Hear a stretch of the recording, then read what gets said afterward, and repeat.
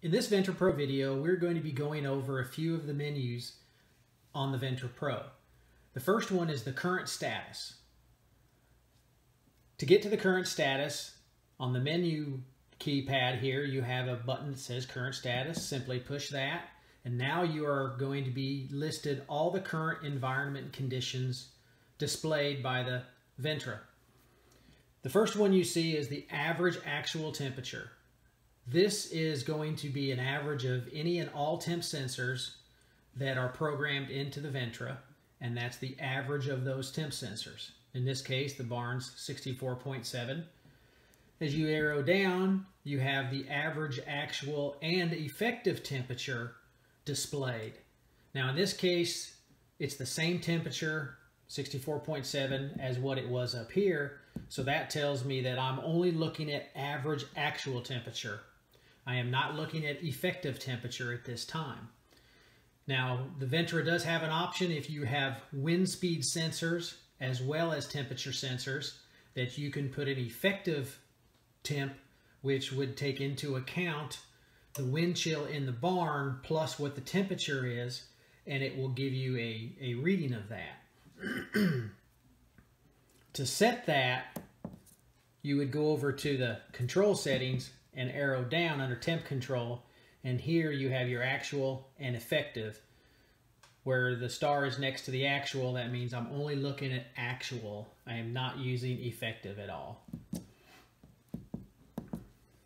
Arrow down again, and here you have your individual temperature sensors listed. As you can see, the number 1, so that tells us that our first sensor is here, second, third, and fourth.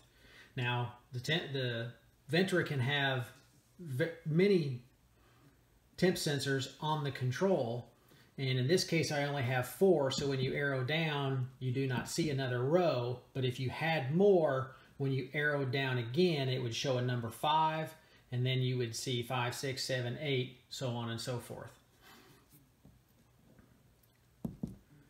Down we see our outside temperature sensor, since we do have one installed on this controller. Arrow down again, and now we have our average airspeed. Now this again is if you have one of the temp sensors plus wind speed sensors that we do offer for the Ventra Pro. Here it would show you a miles per hour of wind speed. In this case, none of the 4 sensors we are using have an airspeed sensor on them, so they are showing as off. Next, we have our relative humidity.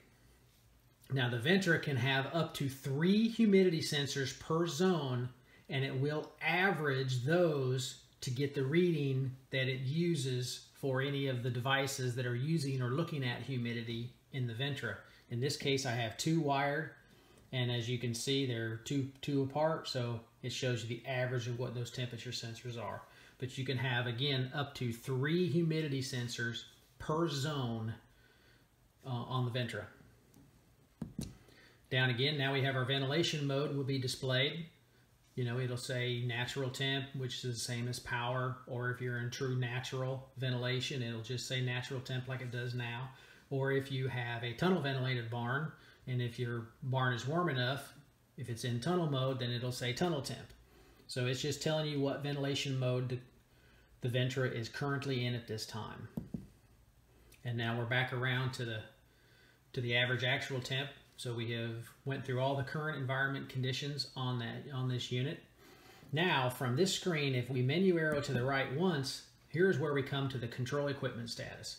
This is a very useful menu on the Ventra because it will tell you the state that each device is currently in, or that the controller thinks it's in. In this case, it shows the furnace group number 1 is on, which means the toggle switch is in the auto position and the controller is calling for it based off of the temperature in the barn. For instance, we continue on down. Here's your sidewall fan group. It is off, which means it's in the switch is in the auto position, but it is actually turned off. The controller is not calling for it based off of temperature. Now as we go down again, here we have a variable pit fan group. The controller says on, but you see the SW off in parentheses. This means that the controller, based off of the temperature and the settings on the controller, the fan should be in the on position. But the SW off is telling you that the switch is actually turned off. So the toggle switch is not in auto, but it is in the off position. Now, if I flip it to the on position, you now see that you get your reading of what the pit fan is actually running at of its variable speed. So it's right now it's on 35 of 60 for its variable output.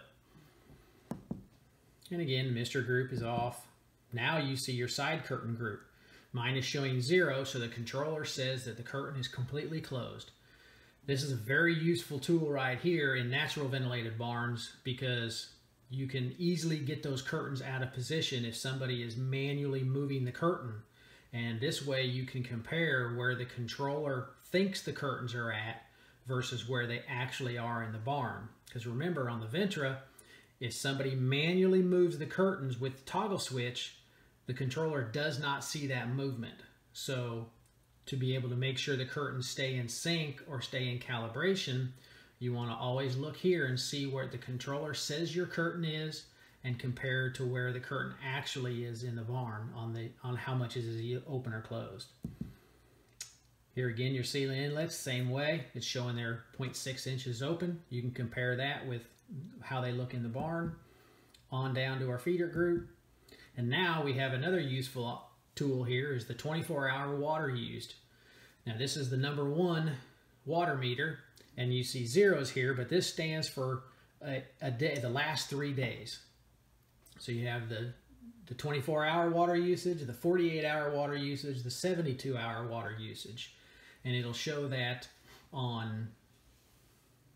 for each water meter. If you have multiple water meters, simply hit the plus button and it would take you to number 2 or number 3 or so on to be able to look at those water usages also. Now here we have the total gallons used, and this is going to be tracking from the time the water meter was installed if it never gets reset.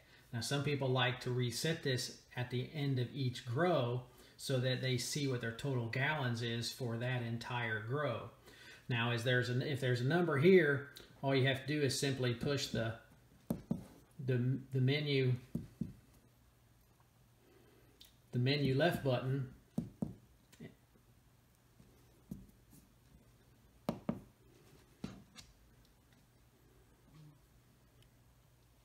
those water gallons can be cleared and go back to 0. If you have a number in there,